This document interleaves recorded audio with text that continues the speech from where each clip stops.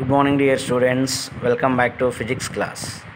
So today we are going to discuss about spherical mirrors. Last class already we discussed about the plane mirrors and image formation due to plane mirrors. So today I am discussing about spherical mirrors, classification of spherical mirrors, how we define concave and convex mirror, and what are the different terminologies related to spherical mirrors. See, first, spherical mirrors. We know very well spherical mirrors is nothing but curved reflecting surfaces are called the spherical mirrors. If any curved surface is there means, if any curved reflecting surface is there means that should be spherical mirror. So spherical mirrors are classified into two types. One is concave mirror, another one is convex mirror. Concave mirror, what is the meaning of concave mirror? It is one of the spherical mirror. Already I told spherical mirror is nothing but what? If it is curved reflecting surface, that it should be spherical mirror. So concave mirror also one of the spherical mirror in which reflecting surface is directed inward or directed inside. So for example, if you see I am taking this one curved reflecting surface, it is a curved reflecting surface. We have two surfaces there. This side is one surface, this side is another surface. So for concave mirror, these dotted lines, outside side dotted lines is there. This dotted line represents silver coat, some coated surface. This side light does not passes. So some coated surface means this side light does not passes and this side light does not reflected.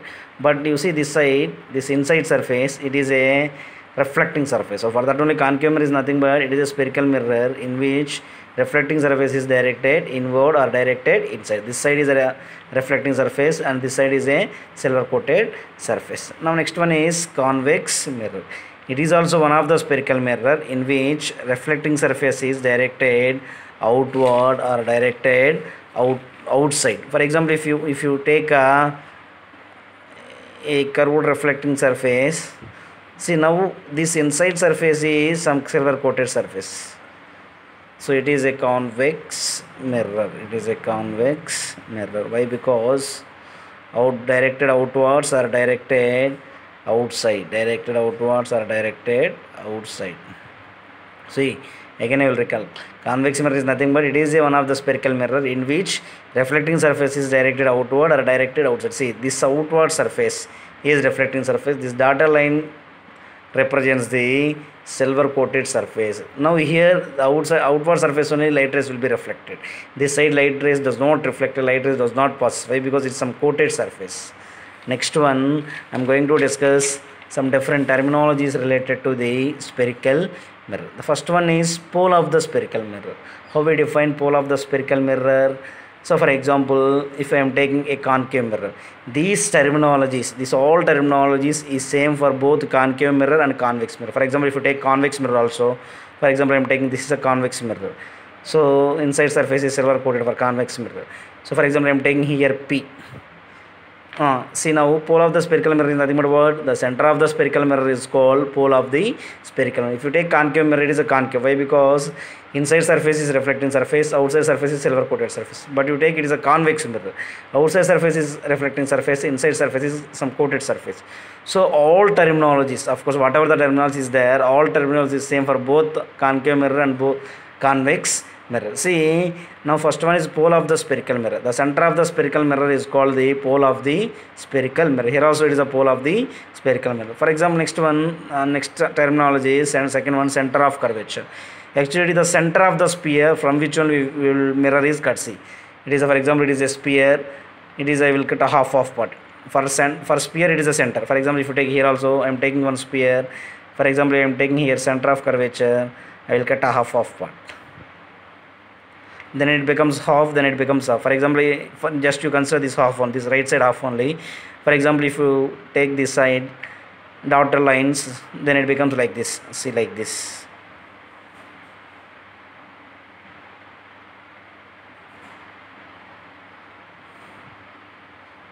Yes, now it is a concave mirror. Why? Because inside surface is a reflecting surface, outside surface is silver coated surface. So it is actually center of curvature is nothing but it is a center of the sphere from which mirror is cut. So next one, focus. The midpoint between pole of the spherical mirror to the center of curvature is called focus of the spherical mirror. If you take this is a concave mirror, so it is a pole of the spherical mirror. For example, if I am taking this is the center of curvature and it is a focus. The midpoint between pole of the spherical mirror and center of curvature is called focus of the spherical mirror. Next one is focal length. Focal length is nothing but the distance between pole of the spherical mirror to the focus of the spherical mirror is called focal length of the spherical mirror. For example, if you take it is a concave mirror, it is a pole, center of curvature, focus, and it is a C. Distance between pole of the spherical mirror to focus of the spherical mirror is called focal length. Next one is radius of curvature. The distance between pole of the spherical mirror to the center of curvature is called radius of curvature. So it is a pole of the spherical mirror, center of curvature, focus. See, the distance between pole of the spherical mirror to the center of curvature is called radius of curvature. These are the different terminologies related to the spherical mirrors. What are the terminologies? One is pole of the spherical mirror, another one is center of curvature, another one is focus, another one is focal length, another one is radius of curvature. So these are the different terminologies related to the spherical mirror. These terminologies same for both concave and convex mirrors. Thank you.